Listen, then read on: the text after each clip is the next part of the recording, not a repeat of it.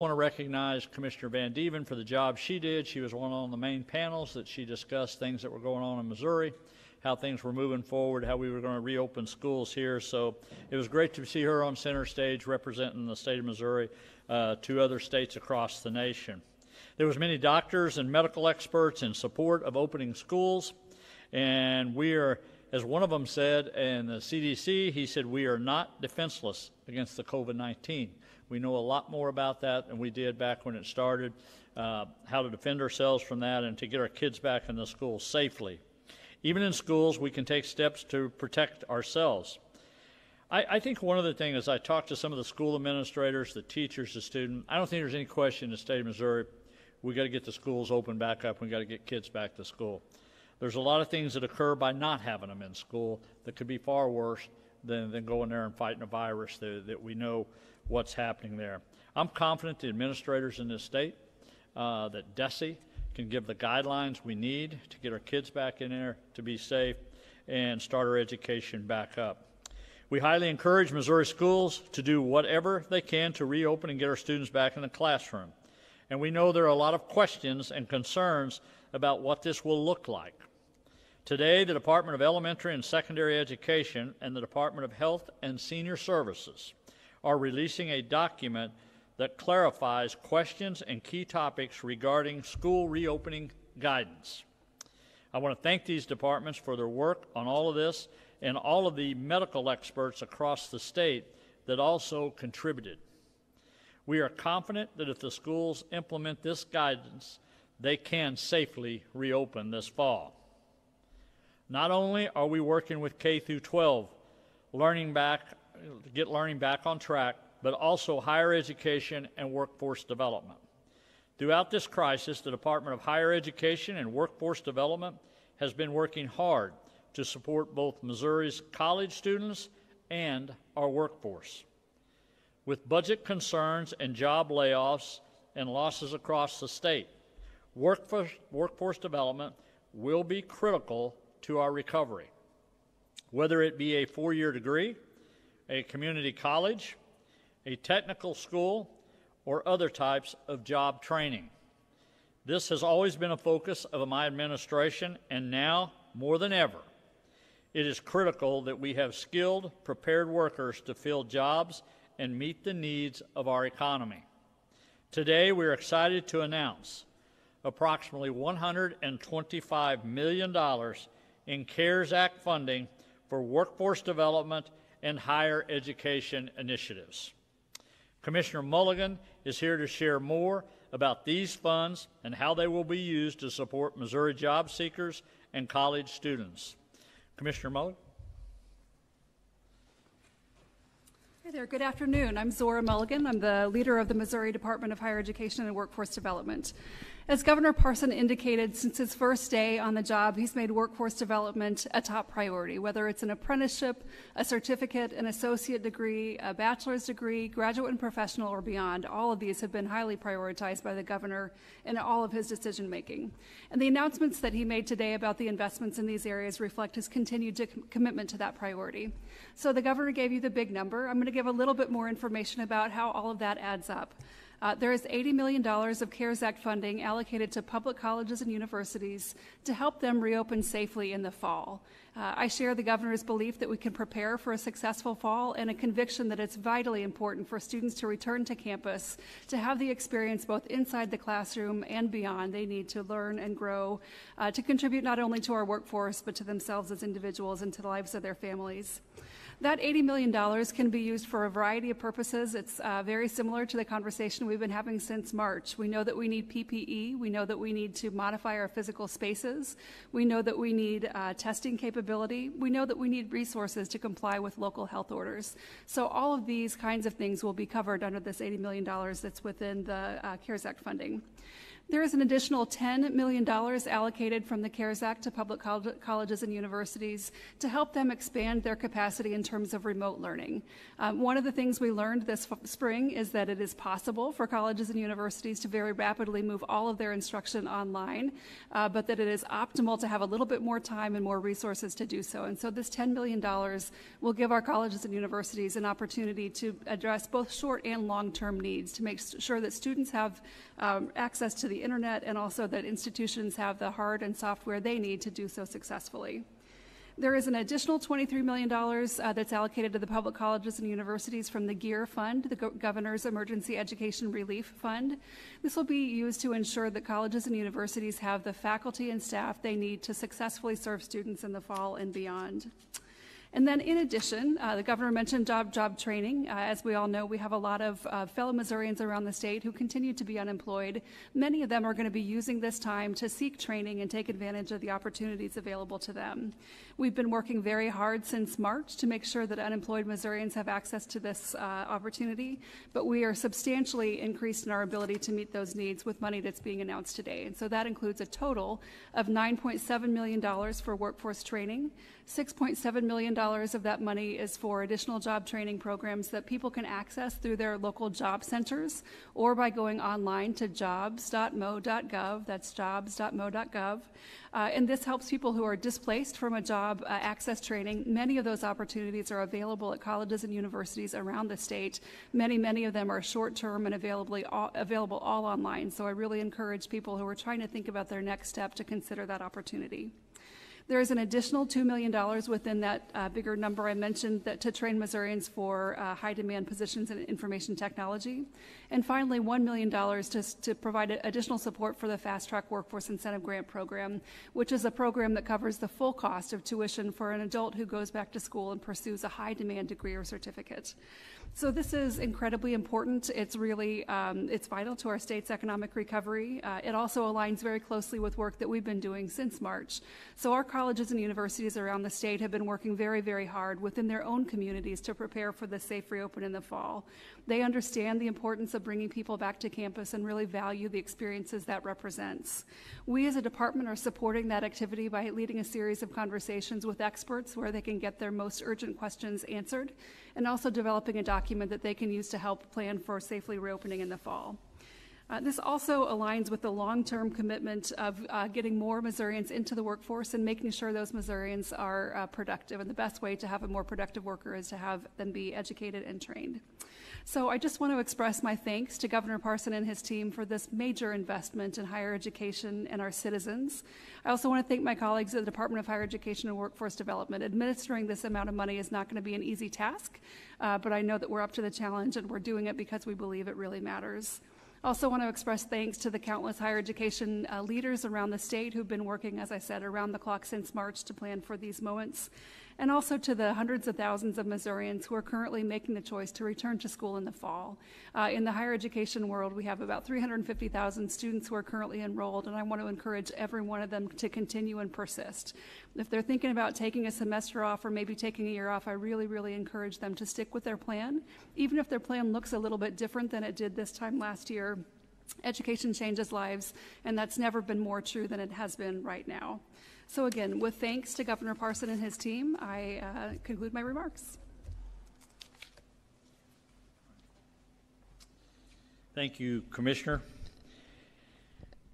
Tomorrow, we will be on the road for a few ceremonial bill signings in St. Louis, Kansas City, and Springfield on House Bill 2064, which is license reciprocity, and Senate Bill 600, which is the crime bill we just signed earlier this week. Director Dixon will be back with us to talk more about the economy and the recovery efforts being made in next week's briefing. This every week, but this is so important to remember as we continue to move forward with our recovery. I hope everyone has a good weekend, and I will see you next week. Before closing, I'd like to bring up an issue about an article that was written in the St. Louis Post-Dispatch. And I think Kurt's here today that wrote this, and it talked about withholding funds of $300,000 for school safety in this state. I think the rest of the story should be told that that was part of a $1.4 million grant that we added last year to make sure that we were helping the security of the schools, which you'll notice that was never mentioned. So the reality of it was it's still a plus $1.1 million that was spent for school safety in our state. Second of all, as a former sheriff, when I was sheriff, I was one of the first sheriffs that put school resources officers in the schools at not a cost to the schools, through my own agencies. As a grandparent, as a father, the one thing I do care about is I care about our safety of our children in our schools. I care about the safety of our kids on the street. And when biased articles are written like that, only to have an outcome just totally to be biased against the real issue, it's important that we get that word out to the public to know that on that issue. So with that, I want to thank everybody for being here today. God bless. Dr. Williams is here today to answer some questions. So Kelly, let's go to questions. Commissioner Mulligan? Yes. Hey. On the $80 million that's going to help, I guess, retrofit facilities, is that just for classrooms, or could it be used at sporting venues or what? So it can be used at a variety of facilities. Basically anywhere that students, faculty, and staff congregate and bring guests onto campus is a potential use that institutions might choose to put this money to. The Trump administration has decided to make international students leave the country if they plan on taking online-only classes this fall. Do you have any concerns with that policy? I think that our colleges and universities are working hard to make sure that students have access to a variety of options, including online and seated classes, and the same will be true for international students. But do you think that international students should be able to take online-only classes without leaving the country? Sure. So this is a complicated issue, and I know that it's one that institutions are working on addressing to make sure that students are served as effectively as possible. All right, Philip. How do you plan to distribute the $80 million and also the $10 million for online learning? Is that going to be by grant or some kind of system for dispersing it equitably? Sure. So the Coronavirus Relief Fund, this is nerdy inside state government stuff, but it has to be administered on a reimbursement basis. And so institutions will be required to demonstrate to us that they have spent the money on permissible purposes, and then we'll be able to reimburse them. All right, thank you, Commissioner. Dr. Williams? Thank you, Kelly. Let me just address a few things that may be on your mind. Again, we're incredibly appreciative that Missouri was picked to kind of highlight the opening of schools. You saw the governor of Missouri there with Margie on the panel, and we very much feel and agree with the American Academy of Pediatrics that school is really important for our children. And so a lot of people have worked very, very hard that Missouri can be in a position that we are being highlighted, and that we have put out a plan working very closely with our colleagues at DESE. That is on their website. I think it goes up right now, so I would highly encourage you to go to DESE's website and look at that. The other thing I want to talk about that we're very excited about is in response, the governor, for the last 4 months, have been on calls with leaders every week. We do about 7, I think, every week. And they've expressed an interest in our guidance on how to spend the CARES Act funding that they have to spend by December on COVID. And so this afternoon, that goes up on our website, www.health.mo.gov/coronavirus. When you get on the website, go to the bottom where it's gray, and the very first thing you'll see is our CARES toolkit. It's very extensive. It was really well done, and it goes in to give guidance to our mayors and our county commissioners and others, and working with our health departments, our thoughts on how a great way to use those funds would be. As you know, those went to the county commissioners. And again, it's very much the pillars that we've talked about. It's testing, and again, it's PPE, and it's contact tracing. And as the governor said, he and I were talking earlier, he was my good friend Bob Redfield on Tuesday at the White House, and they talked. And so we're at a very different place now in Missouri than we were in April. But I want to add, you've noticed over the last 3 days, our numbers are trending up, 700, 500, 700 today. So as we look at that, and we look at it very closely, because as the governor said, one of the capacities we have now is to use our own Missouri data to modeling. what we're seeing is this, and it's going to take a little bit of time to tell you this, but if you look at Missouri's experience to date, of our tests, 60% are in 5 locations: St. Louis City, St. Louis County, St. Charles County, Jackson County, and Kansas City. If you look at the last 3 days, the preponderance, 50% of all of our increase is in those 5, and then Jasper County gets thrown into that, and Boone has gone up a little too. So we're very much seeing that pattern that we saw before. And so when you talk to Spring Schmidt in St. Louis County, which had the highest number of those number of cases over the last 3 days, what she'll tell you, I talked to her this afternoon, is what they're seeing is what we've been talking about is it's very much primarily young people, not all, but you're not seeing the mortality that we saw. We've done a great job of boxing in with our long-term care facilities. Spring will tell you they're not seeing what they saw in April for the morbidity and mortality and the hospitalizations as much in St. Louis. Their R0 is almost at 1 now. But they are clearly seeing a rise in young people who are catching COVID-19. Talked to Boone County, Stephanie right before I came over here, and Scott.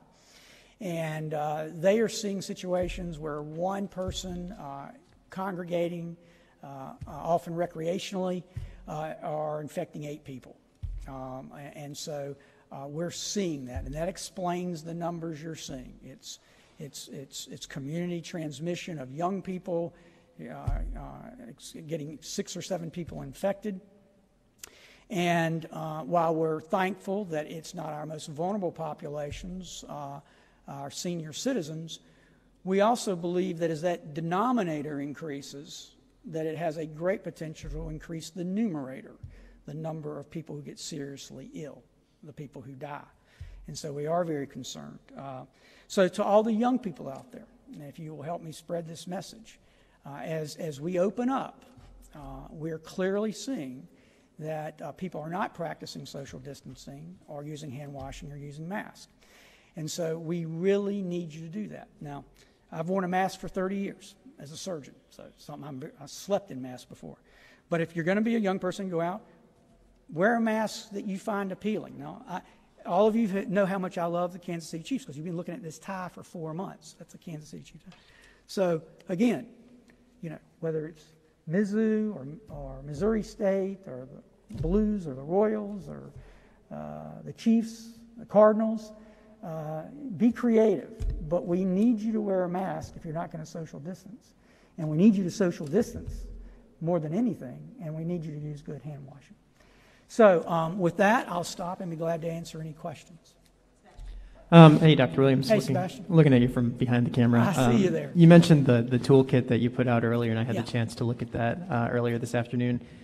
Since the beginning of the pandemic, the state has put the bulk of the responsibility in responding to outbreaks and managing infections on local health departments, but those departments haven't been able to access money that the state distributed to counties because those counties don't have the infrastructure in place or are scared about spending it. And so you mentioned that toolkit. As far as I could tell, it didn't seem like there was much in that toolkit that was different from the FAQ that the treasurer put out a few weeks ago. So how do you actually fix this problem beyond providing funding for one contractor for each health department? Yes, Sebastian, what we're hearing is you got to remember this money has to be spent by December, and it's a lot of money. It's $500 million. I know in one county it's, I think, equal to their whole budget for the whole year. And so what we've been hearing is, well, we just want to make sure that we spend this money correctly because we're worried if we don't, the federal government will ask it to give it back. And so we believe, and you've read the document this afternoon, how robust it is. I mean, it's very, very thorough. We hope this will open up their willingness to share that money with local health departments, which are many times at the tip of the spear for COVID-19, that we've now given them a blueprint. Yes, you can spend the money this way, and you saw how detailed it was. And if you have any questions, call this number, and we'll verify that for you. So that's our strategy. That's our theory, that now that it's out there, we're into July, and you have to spend the money by December, that will open up the dispensing of that funds to health departments to spend on testing, contact tracing, and PPE. So Just to get the message out there for county commissioners, if they want to hire contact tracers for their health department, the state says that's okay. Yes. That's an acceptable use. Yes, Okay. absolutely. Thank you for reaffirming that.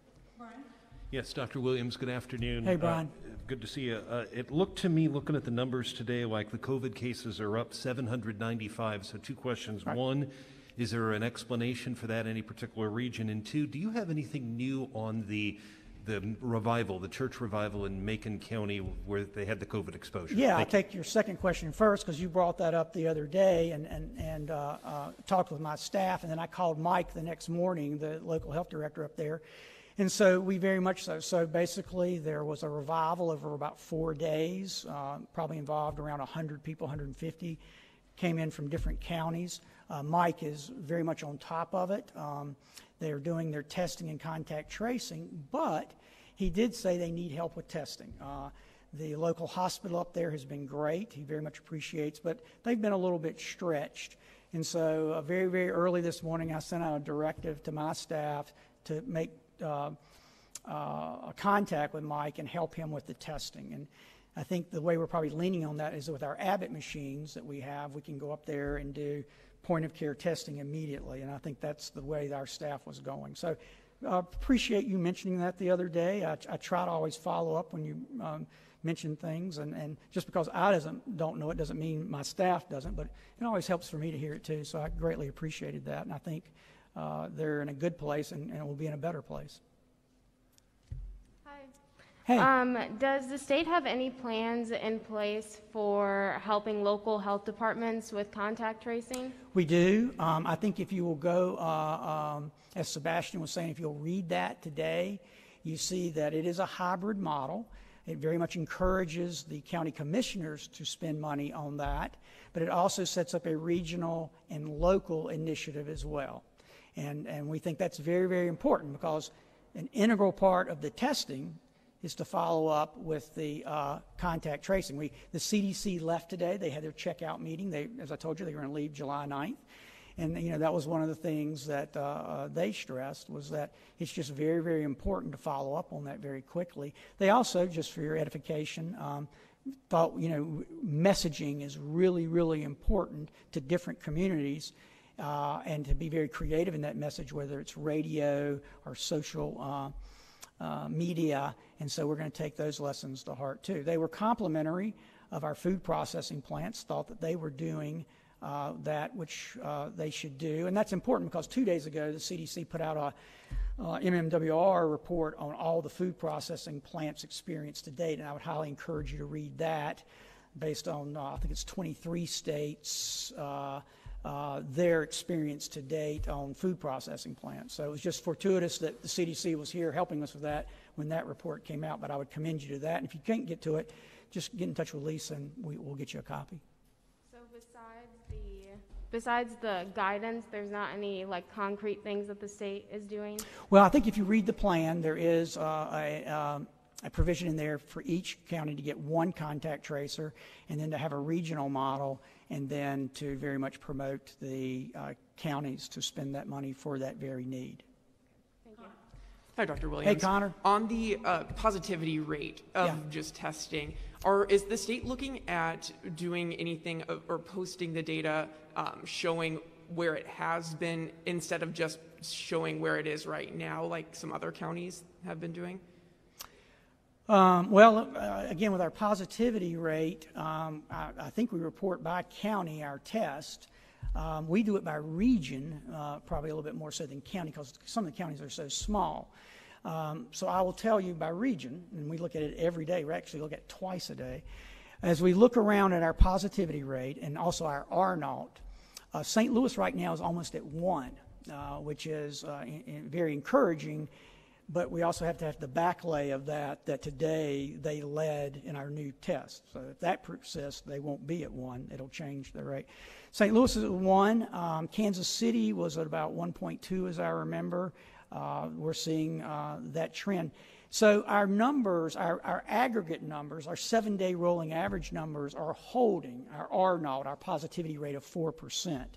Those are all holding. But if you're going to continue to have numbers of 700 and 500, those will trend up, and we don't want that to happen. So we look at it very much by region.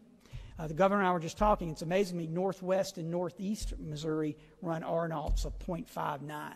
I mean, literally, you're just not seeing community transmission up there. But in the other regions we track, Southwest, Southeast, Central, and Kansas, we're over 1. And like I said, at St. Louis, we're holding right now at 1. Hi, Dr. Williams. Hey, Jessica. Hi. So I know you said it's important for schools to reopen, but if trends continue in like hotspot areas and let's say in like Boone County into next month, do you think it's safe for schools to reopen if cases continue to spike? Well, we very much, our mantra is we would much rather prepare and have to change course than not to prepare and then wish we, and be in a situation where we go, gosh, I wish we had prepared for this because we could do it. Does that make sense? So we always prepare for a eventuality. The thing we know about children is that when you look at transmission, to the best of our ability, and this was highlighted when the governor was in Washington and by the American Academy of Pediatrics, is that the transmission tends to be much more staff to children than children to staff. So as you read our guidelines on DESE today on their website, you'll see that we're very, very much focused on the teachers, the principals, the adults, and making sure that they are following the best practices that we can possibly come up with. I think if we can do that, I think we'll be fine with the children. I really do. But again, it's an elaborate plan. And their recommendations, we're under local control here, but many of the school systems, I've been on conference calls with, I can't remember how many at a time, it was a bunch. They very much are listening to what we have to say, and I hope this guidance will be very helpful to them. So I'm optimistic, I'm encouraged. And as we said, it's really important. I mean, everybody we talk to, health experts, education experts say that children being in school is really important for their growth and their education and their development. We'll take a couple more, Dr. Williams. Philip and then Emily. Yeah, Philip. On hospitalizations, is there any effort to account for people who might be severely ill at home and are not going to hospital, and also to make sure that they're getting the care they need? Well, unfortunately, when people get severely ill, they end up in the hospital. I mean, this is a disease that makes you feel really, really bad. You can't breathe. And so, in my experience, it would be very difficult to have this disease at home and not. It's not like chest pain where you might be able to endure it. You can't breathe. I've seen enough cases illustrated. So I don't think that's a big number. It's interesting. I was talking to a clinician today, and I want to highlight something the governor said that Bob Redfield said, which is we're in a different position. We know more than we did back in April.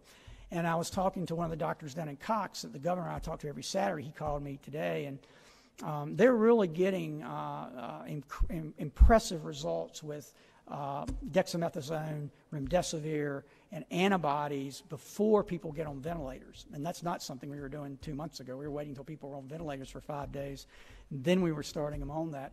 But he was telling me today, and he sees patients every day, that he's been impressed with how well those patients are doing. So that's also encouraging.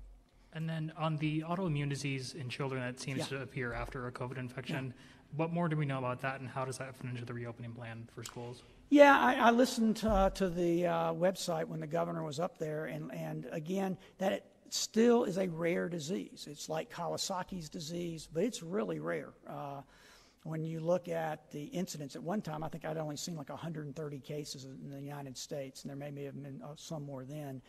But in my conversations with our pediatric infectious diseases here in Missouri, they really emphasize that is truly a rare disease, that while incredibly it has morbidity, there's no doubt about it, the vast majority of children in America are not going to have that issue, thank goodness.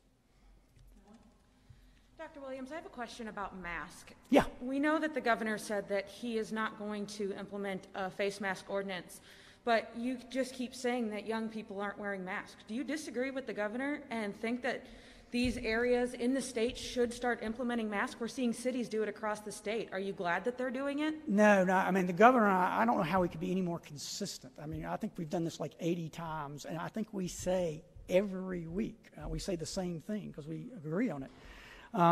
Is that if you're a young person and you're at a pool or you're in a bar and you've decided you want to be within 2 feet of people, you need to wear a mask.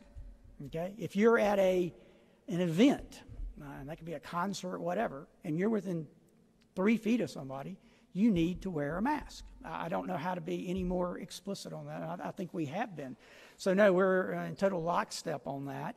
Now, we've also said very clearly that if a local county commissioner, Mayor Lucas, Mayor Treese, Sam Page, Mayor Cruson, they feel, working with their local health departments and their community, that they want to add on wearing a face mask, then we certainly support that based on their local prevalence. But I want to get back to something.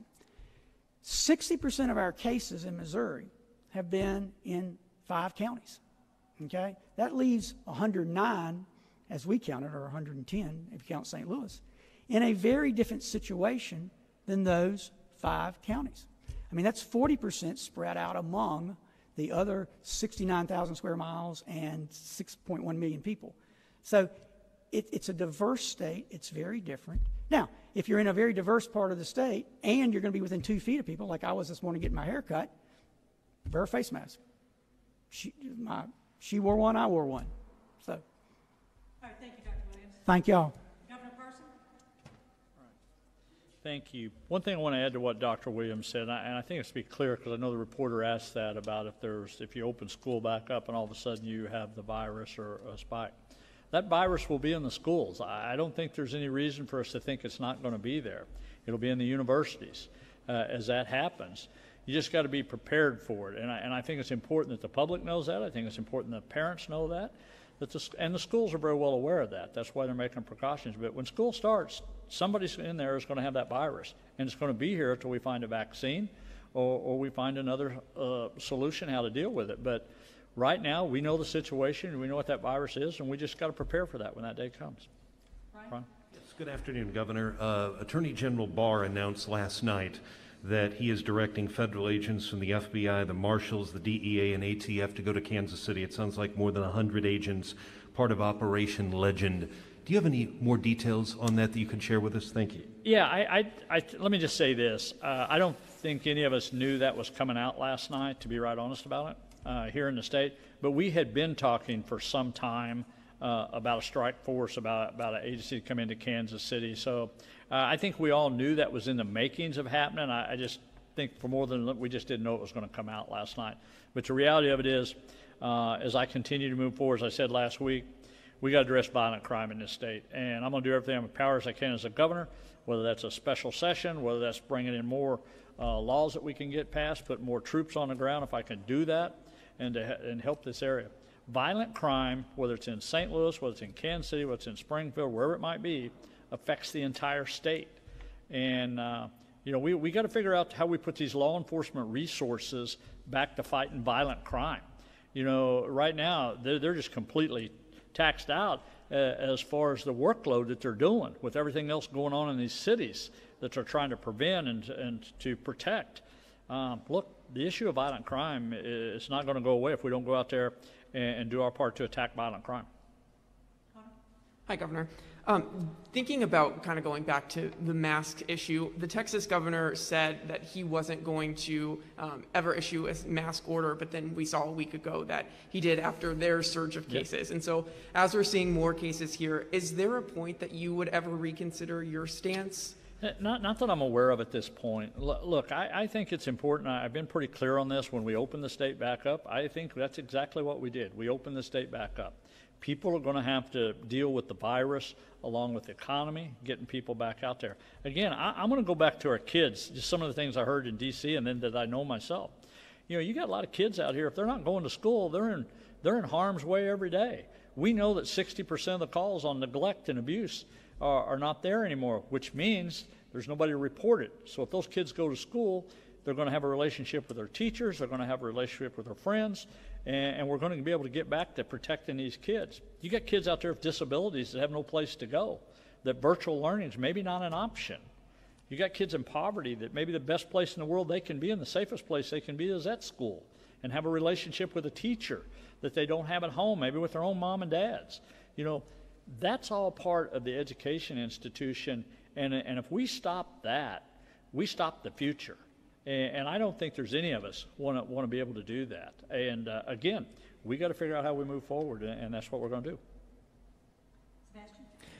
So it's been, I think, about 2 months since your administration distributed the CARES Act fund, the $521 million, to all the different county commissions. A lot of health departments haven't been able to see a cent of that since that happened.